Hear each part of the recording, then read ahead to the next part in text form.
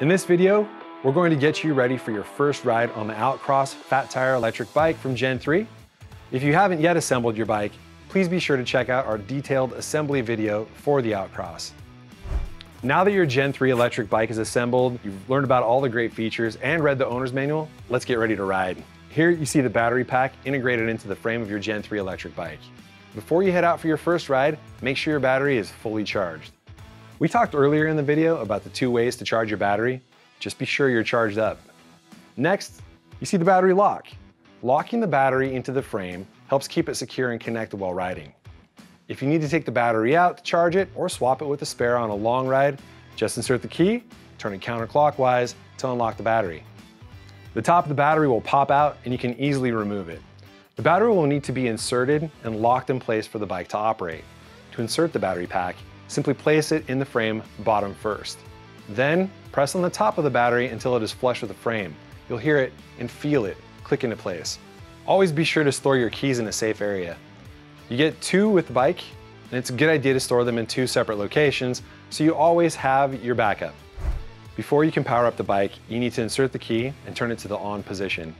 Once it is in the on position, you can remove the key to ride safely. Keep track of that key. To turn on the bike, press and hold the mode button for 2 seconds.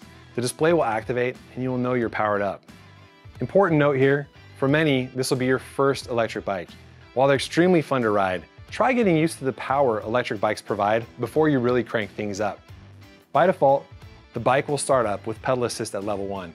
This is definitely where you need to start. For safety, we suggest turning on the headlight. You do this by holding down the plus sign for 2 seconds. Find a familiar and open space for your first ride.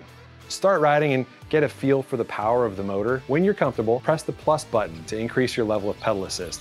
Gen3 electric bikes are powerful and you want to ease into it. Make sure you test out your brakes.